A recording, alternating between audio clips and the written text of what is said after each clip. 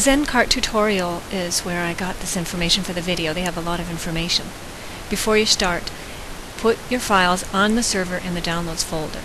Then go to Option Name Manager. We've already done this. Pretend we're starting from scratch. We'll call this Downloadable.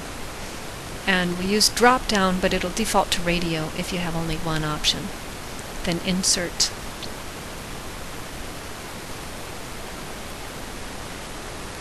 Now go to Option Values. Choose the one we just created, which is downloadable. We'll call it a zip file. That's the option. That's the only option they have to choose. Then Insert. Now we'll add our product. It's in the test category, so new product. We'll just call it test.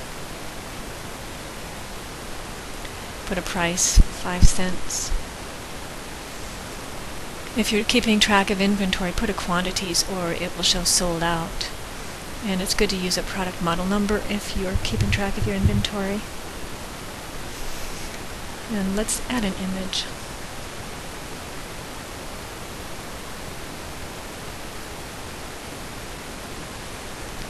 Then we'll preview and insert. Now we'll go to the Attributes controller. This is where we assign the file to the product we just put in. This is the category, but it's already chosen. You can choose anything from this place. We'll choose Downloadable drop-down, and the product we just chose for that zip file. Here I say I have marked by default, so they don't have to choose.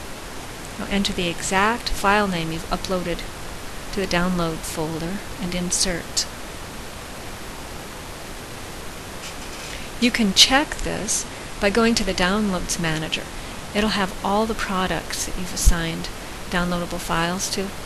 Green means it's up and running and assigned. If it's not finding a correct file, it'll have a red circle there. Now go to your online store and just check, see what it looks like. So our category here is our product, and it shows downloadable zip file. There it is.